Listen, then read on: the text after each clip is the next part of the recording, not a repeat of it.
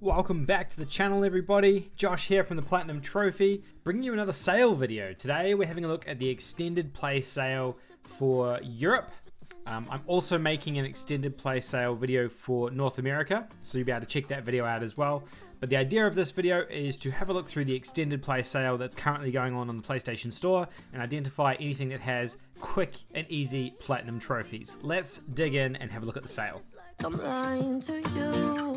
I fake it, stage it, trying to listen perfect. So, as I mentioned at the top, this is the extended play sale for Europe. If you're looking for the American version of the same sale, there's another video with that. I'll probably put it in the description below, or it'll be the next video on the channel. So let's dive in and have a look here. I don't want these to be really long videos if possible. I just want them to be nice, quick videos where you can just find all the easy trophies and then go off and buy them. So let's have a look through. I will point out though as well, like the sales last week, this is a pretty decent sale. We've got some really cheap games here for AAA titles.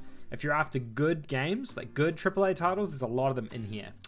It doesn't mean that they're easy platinums though. So let's have a quick look through. I don't know why DayZ never had a platinum trophy. This was always like, this was something I was so excited for years, and then it came out and it was just, it came out to PS4 so late and then didn't have a platinum, and there was just, yeah, so many problems with it. Alright, so where are we looking? We've got nothing so far. I mean, The Sims 4 is there. Actually, these are all expansion packs, and most people should own The Sims 4 by now anyway with PlayStation Plus. Watch Dogs 2 is a pretty straightforward platinum, but it's not a quick and easy one.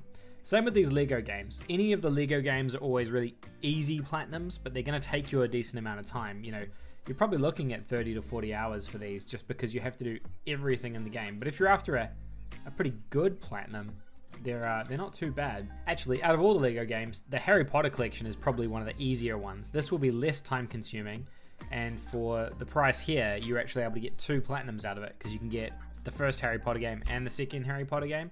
So they're pretty easy platinums. I'll put somewhere, it'll be up here somewhere how long it takes, but I think it's probably like a 20 to 30 hour platinum, but still like a 2 out of 10 difficulty. Fishing Sim World, I'm pretty sure doesn't have one.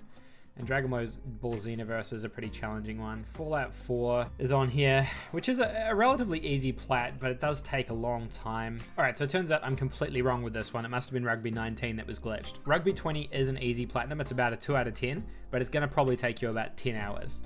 I know in previous games you could simulate matches so that it would just unlock everything without actually having to play it. This one here does appear like it's going to take a bit longer though. Great games that are super cheap, but not really easy platinums. It is actually a pretty decent sale overall though, I would say. I just realized the microphone might not be picking up my voice that well because it's that way when I'm facing this way while I'm talking. NHL 20 is so cheap. I mean, for Dead Island, you can get 2 games here for probably like 10 bucks. And those are 2 platinums that are pretty reasonable. They're going to take you about 20 hours each though. We're here really for the really easy stuff though, and I'm not seeing actually any of that. Well, there you go. That looks like it's the whole sale. To be honest, there is not a ton of easy games in this sale. It looks like it's a lot of AAA software. So I guess if we go through it again backwards and just like point out the ones that are kind of easy platinums that are going to take you maybe a little bit longer than the gimmies. Nothing probably on this list. Wolfenstein you want to stay away from. It's really hard. Yeah, I'd say Dead Island and Dead Island Riptide. They're both pretty easy plats. Rugby 20 is a pretty easy plat. The Far Cry games traditionally are pretty easy. They just take a bit of time, so keep that in mind if you're interested in going for one of those. Yeah, like I mentioned before, that Harry Potter Lego collection, you get 2 easy platinums there. I mean, that's probably the easiest one on this whole list, if I'm being honest. Watch Dogs, maybe. And then you've got Lego Villains and Lego Avengers. They're probably going to be pretty easy as well. Then Sims 4, which I know a lot of people probably already own because it was on PlayStation Plus not too long ago. But there's a glitch on Sims 4 where you can easily unlock the Platinum Trophy by following a certain guide. I think it takes about 5 or 6 hours to unlock the Platinum Trophy instead of 20 or 30 hours. So that's something you could check out if you're interested in that one as well.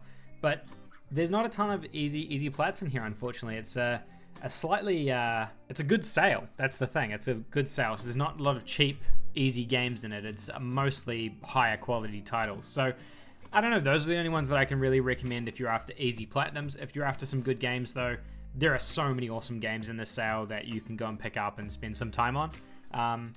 But yeah, let me know if you guys are going to be picking up anything from this sale. Let me know if this video is helpful with a thumbs up.